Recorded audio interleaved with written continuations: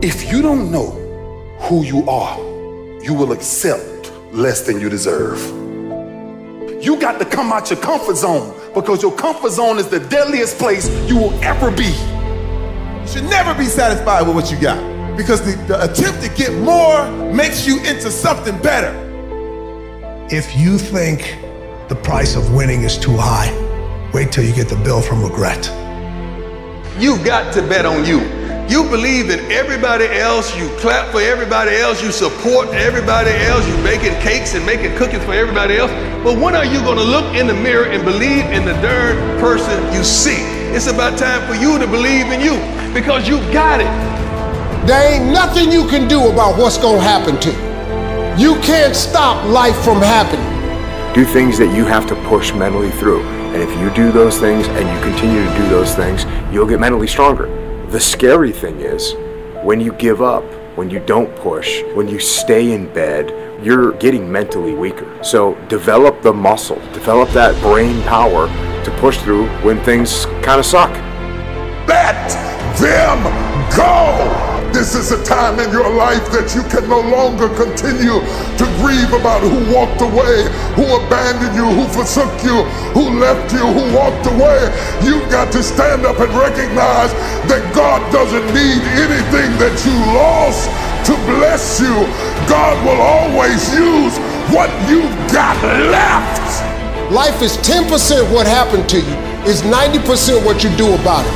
You got to stop tripping every time something happened to you like it's the end of the world. It ain't. You never want to wake up one day, 1 week, 1 month, 1 year down the road and go, man, I wish I would have listened to my gut.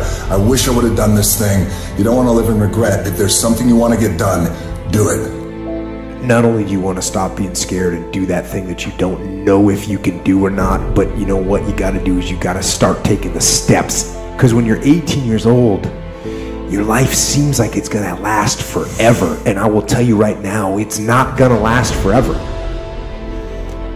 And those years go by like a summer's day. And that time's gone. You cannot get it back. You cannot get time back. So those dreams that you have, those goals that you have, don't put them off another second. Not 1 second. Get on them and go out and make them happen starting right now. Nobody who ever ran the Olympics and trained and worked out and finished and crossed the finish line effectively got there because they felt like working out.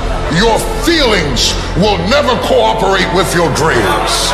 Beat your feelings into captivity, because when you beat your feelings into captivity, that is what discipline is. Just change your mindset. If you change your attitude, you change your altitude. You gotta hear what I'm telling you. If y'all gonna be great on that field, you gotta have a why. You gotta have a reason for why you do what you do. I'm about to give everything I got, and I will know if I don't get another gig, it won't have anything to do with the fact that I didn't put everything on the field.